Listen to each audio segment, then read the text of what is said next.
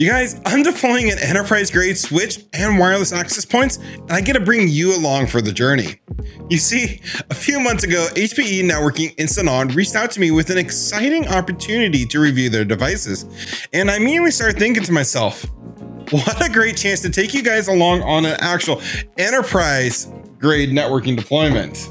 You see, networking has always been a huge passion of mine. In fact, it was this passion that propelled me from the help desk to designing the complete IT infrastructure for all our new hotels in my very first tech job.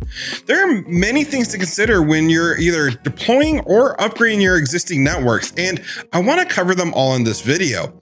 From the initial setup to performance in the real world environments, I want to give you a comprehensive look at what HPE Networking Instant On has to offer, and really just things to consider when doing any type of networking deployment.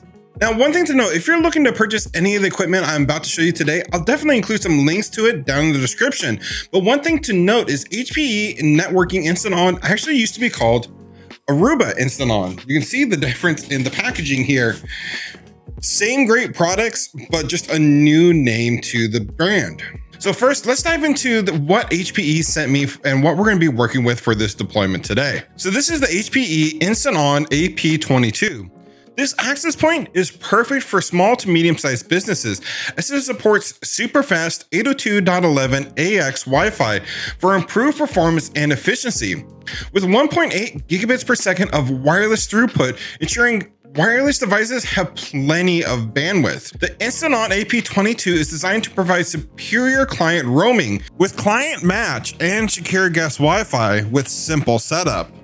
It is an excellent choice for environments that require reliability and secure wireless connectivity. They also sent me their AP32. The Instant On AP32 is a Wi-Fi 6 certified access point with 6 GHz spectrum capabilities to support your Wi-Fi 6E capable devices. It can connect up to 75 different devices at once and features a tri-band dual radio setup. Now, 75 clients isn't a hard limit, but is more of a recommendation. It also offers 2.4 GHz, 5 GHz, and 6 GHz bands. With a 2.5 gig Ethernet uplink port, this ensures robust connectivity. This makes this ideal for high bandwidth applications and environments such as e-gaming centers and professional offices. The AP32 also supports advanced security features and is future ready for growing network demands. Now, one thing I'll note is even though these APs have a plastic cover, the back is solid metal. These things feel like they're built super sturdy. And that is one thing you get when you start to upgrade into an enterprise level networking.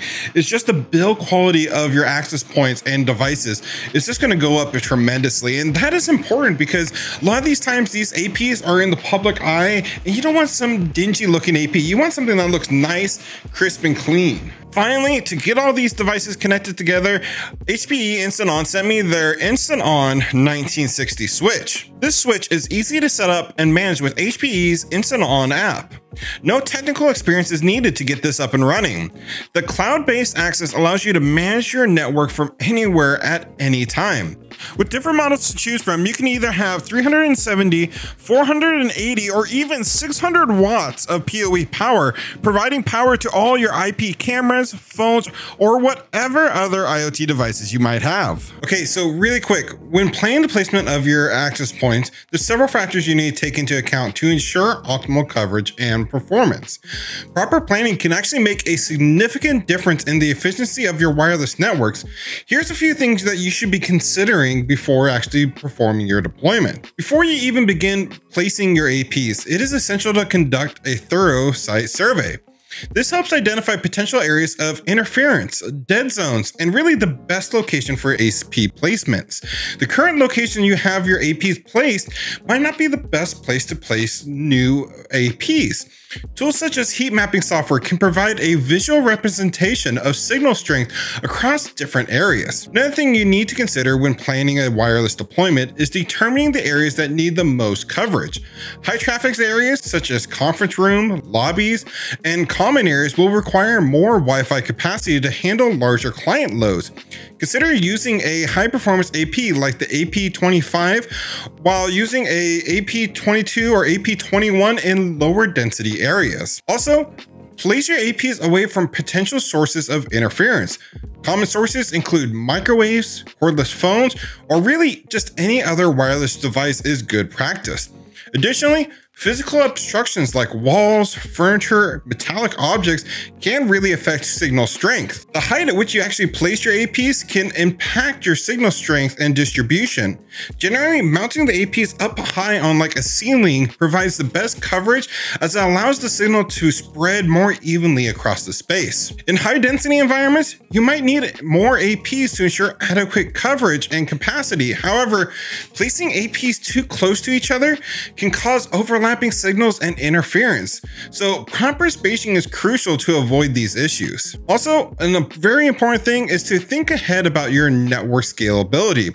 Ensure that the AP placement allows for easy addition to more APs in the future as your network needs grow. This is especially important for business that anticipate rapid expansion. One great feature HPE's Networking Instant On features is Smart Mesh, which can be particularly useful for extending coverage in areas where Ethernet cables are impractical. Mesh APs can easily communicate with others, creating a seamless networking experience. All right, let's go get everything installed and power on, and then I'm gonna walk you through the general setup. Well, welcome to my day job, everyone. We are actually in the Network Operations Center for a local internet service provider that services about 8,000 different customers. And today we're actually going to be setting up this HPE Instant On setup for their entire building. So we're going to take you through step by step of setting up the hardware. And the very first thing we're going to do is going to get the HPE Instant On 1960 unboxed and racked up on the rack over here. Now, as you can tell, it is quite noisy. This is an active network operations center. So if after I edit everything and the audio sounds horrible, I'm just going to voice it over and walk you through the steps. So with that said, let's go ahead and dive on in. With different models to choose from, you can either have 370, 480, or even 600 watts of PoE power, providing power to all your IP cameras, phones, or whatever other IoT devices you might have. Now, I got lucky here. I already had the shelf right underneath here where I wanted to mount it. So it's holding it for me in place. Note to the wise, don't tighten up all your screws so you get all the way in. Okay, now that we got that mounted up, go ahead and get the power supply connected. Getting the switch powered up is pretty easy, just simple matter of plugging it in and this automatically powers on. Keep in mind, the switch does take a few minutes for it to boot. You'll see the little cloud light start blinking between green and orange once it's ready to be added to your profile. Now, getting the switch added to your account is quite simple. There's a simple barcode on the back of the switch that you can scan to enter the serial number or just manually enter the serial number of the switch into the app to be able to claim it once the switch is powered on and connected to the internet. Now, what I'm typing here should actually be the name of the whole network. For some reason, I thought it was just the switch and I accidentally just called it a core switch.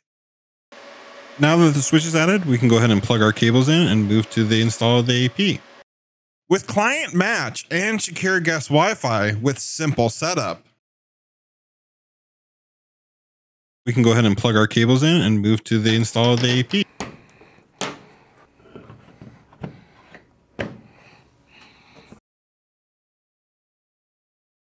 Adding the APs to the app is extremely fast, especially if you already have an HPE Instant On switch, as it auto-discovers all the APs for you. Once you add the APs in, you just set your SSID, which is the name that you want everyone to see for your Wi-Fi, set your password, and just like that, you are ready to go. So as you can see, when testing network performance, we observed significant improvements in the speed and coverage thanks to the advanced features of Wi-Fi 6 and Wi-Fi 6E on the Instant On AP32.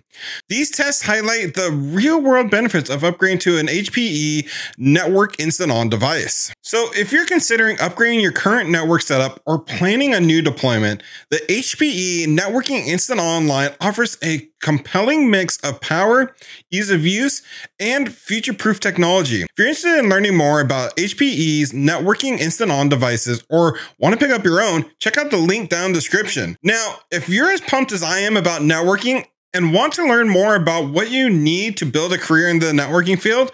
Well, check out this video on screen now where I lay out everything, and I mean everything you need to know about starting and advancing your career in the networking field. So click on this video now, and I'll see you over there.